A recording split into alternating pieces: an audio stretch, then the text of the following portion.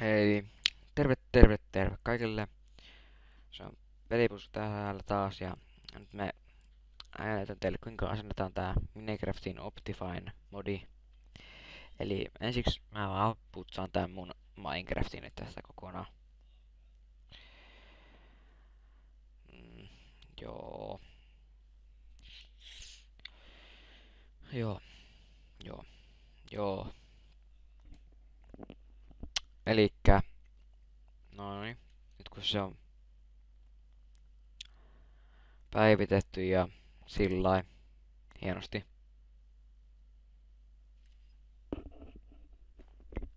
Noin, päätään quit game.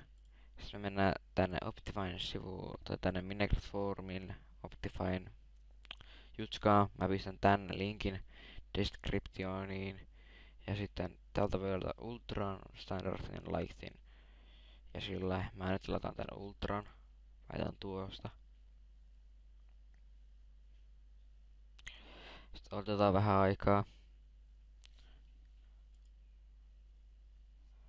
Sitten otetaan se tuosta noin.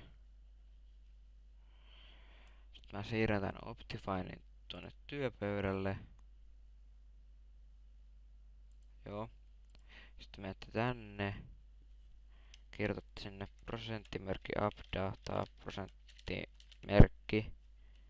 Ja painatte enteriä. Sitten täällä on kaikkea jännää. Menette tänne Minecraft. Sitten menette bin. Sitten teidän pitää avata tää Minecraft jar WinRARilla.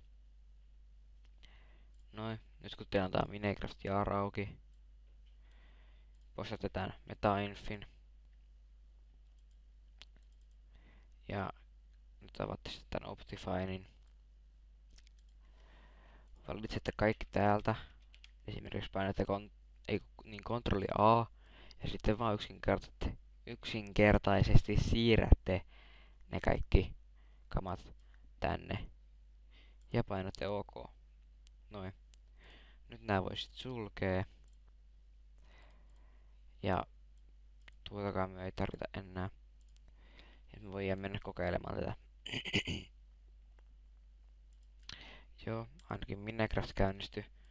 Nyt mennään testaamaan sitä.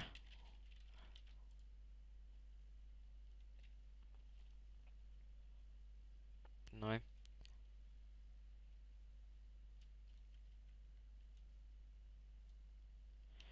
Hyvin näyttäisi toimivan.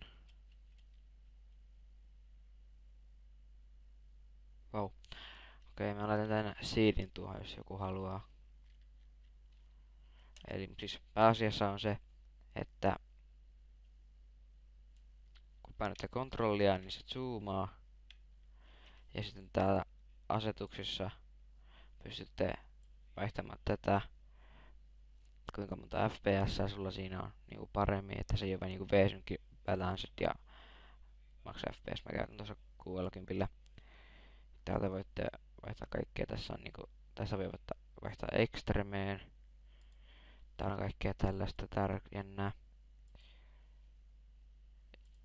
Mut siis kontrolli on zoomaus. Että eipä siinä sitten muuta. Moikka.